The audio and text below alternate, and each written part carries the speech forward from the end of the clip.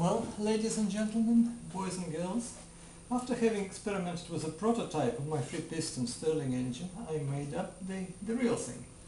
As promised, the metallic spring here in the power cylinder power piston assembly has been replaced by a virtual spring, whereby there is a washer on both cylinder and on the piston.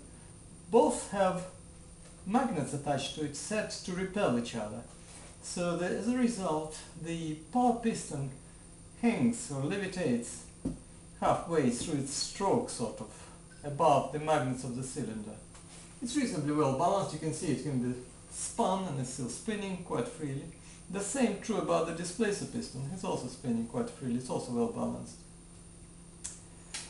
There is also a little device at the back.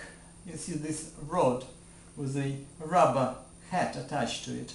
The purpose for that is to limit the upper movement of the power cylinder. Without that, on its upward stroke, it might fly out of the cylinder and ends up in the orbit somewhere. We don't want that.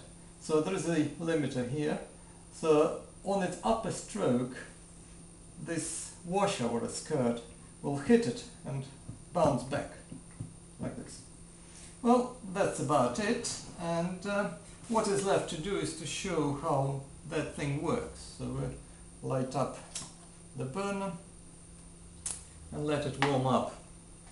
Right, while it's warming up, I could show you that there is a couple of neodymium magnets attached to the axle of the power cylinder. This is the embryonic form of my future linear alternator. The two magnets are set up north to north, so set to repel each other, so I can't really compress them too much. The purpose for that setting is to make sure that the gradient of magnetic field is maximum if you move from up to down and down to up, the way a linear alternator would move, to make sure that the magnetic field changes at its maximum. So hopefully we'll optimize the generation of the electricity out of the linear alternator. That's for future project.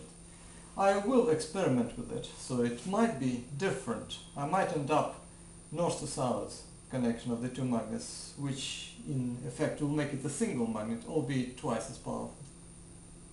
Anyway, we'll try to move it. Maybe it will work now.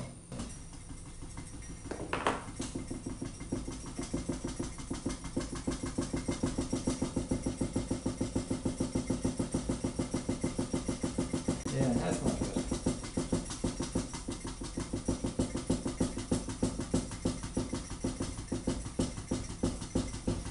That this setup can actually generate electricity, of this there is no doubt. I've got a little coil here attached to an LED, and if you approach that coil next to a magnet, you'll see LED flashing. Hopefully coming up on the camera.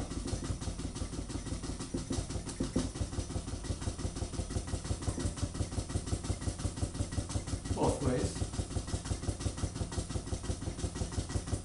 This is not a very efficient way of generating electricity because coil is next to the magnet, not around the magnet, which will be in the end. But we'll see that. The other thing I want to show you, that because we have a magnet here attached to the power piston, we can actually simulate the load on the power piston by approaching a solid piece of conducting material like a metal, this aluminium block. Now, this is not a magnetic material, so it doesn't actually stick to it. But once the magnet is moving, if we approach that, I could feel it wants to move with the magnet due to the lens's effect. And it also acts as a magnetic brake, slowing it down, providing a load. You could see it slowing down, but it's still going, so it has sufficient power. If you remove that thing, it of course accelerates again, because it's now unloaded. Again, approach the metal block,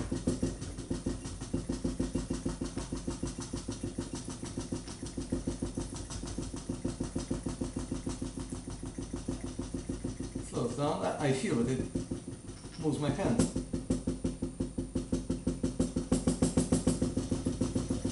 Well, that's basically it. The next project is to attach a linear alternator, or make it. I'll try to generate electricity. Now, stopping.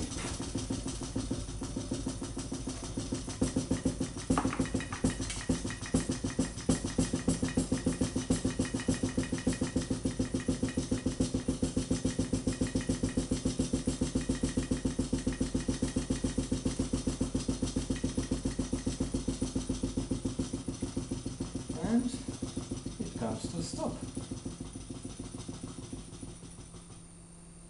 Thank you very much. Thank you for your attention.